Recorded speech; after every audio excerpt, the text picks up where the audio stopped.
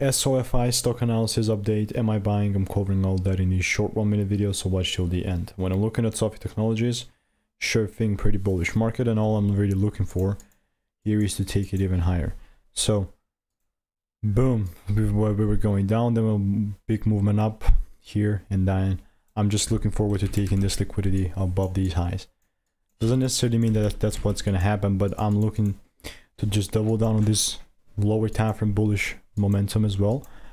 And it just manages, it just, you know, turns out we have a liquidity above, so why not even take it up towards the highs?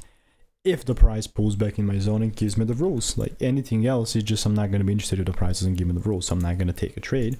If you want to learn the strategy, check the first link in the comments. I'll see you in the next one. Goodbye and enjoy. And adding anything more to this is just not it. I mean, other than that, I'll just show you some other receipts. Boom, boom, before after proof. Boom. See you in the next one. Goodbye and enjoy.